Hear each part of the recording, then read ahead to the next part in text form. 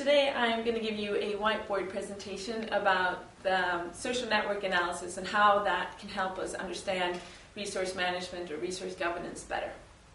I'm going to start by drawing a very simple ecosystem. I'm using an aquatic system as an example because it's something I'm very familiar with myself.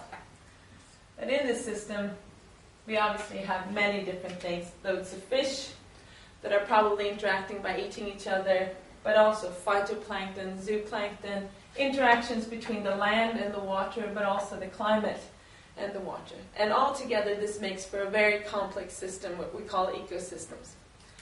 Because of all these complex linkages, this is a system that's very tricky to understand for anyone. Now let's add some people.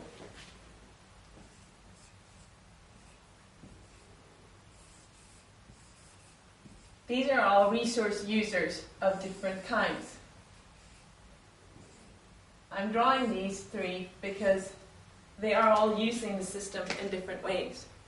You see this one person here interacting with the system by gleaning or collecting things in the shoreline.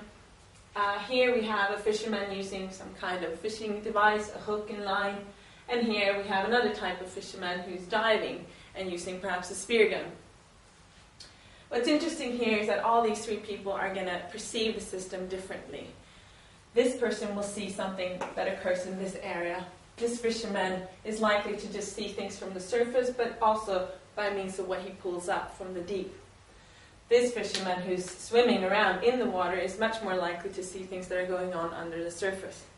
So in summary, they will have different interpretations of what is going on in the system. They'll have a small part of the knowledge of the whole. But what we need to manage these kinds of systems properly is a holistic picture as much as possible. So we need people to communicate and learn. And of course they can do that.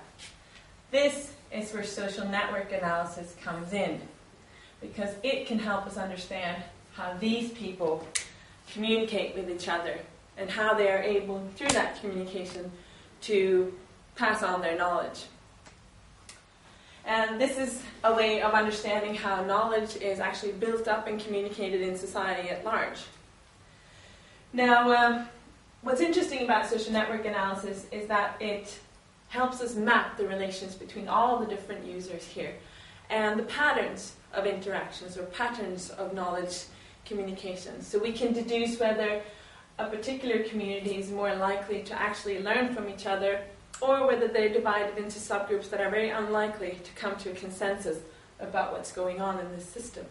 Now, people, and history has shown this, that people inevitably need some sort of rules to agree on how to use the system sustainably over time and not overexploit.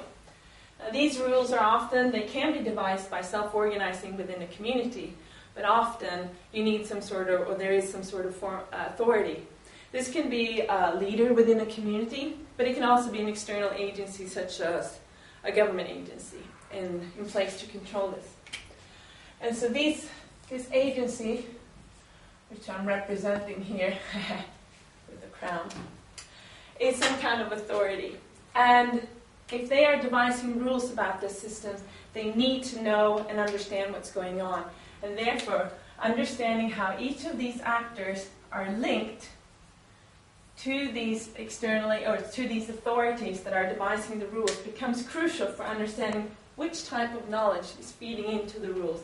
And this, in turn, is important for understanding whether these rules are actually going to reflect or match what is going on in this system.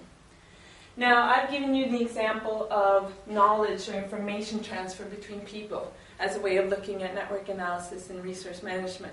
But, as I'm sure you've deduced by now, you could look at many other things flowing between people, such as money, favors, disfavors, who likes who, and so on and so forth. And by doing that, you'd actually be able to look at many other kinds of social processes that might be interesting for understanding outcomes in resource governance.